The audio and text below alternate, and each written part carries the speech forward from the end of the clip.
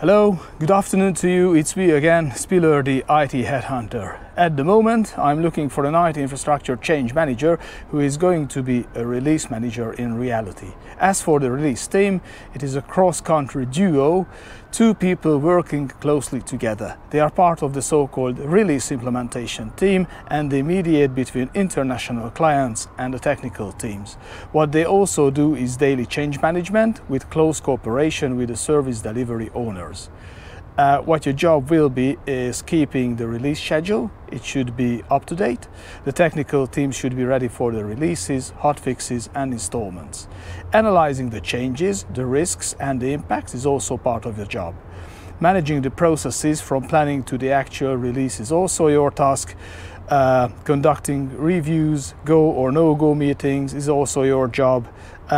You will have to do different things outside business hours as well. For example, coordinating the technical teams and the release changes.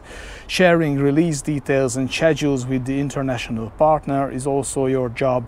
Making sure that the administration is done, including quality gates are satisfied, documentation is maintained and updated. This is also an important task, I think. And you will also have to give rotational on-call, of course, together with your colleague.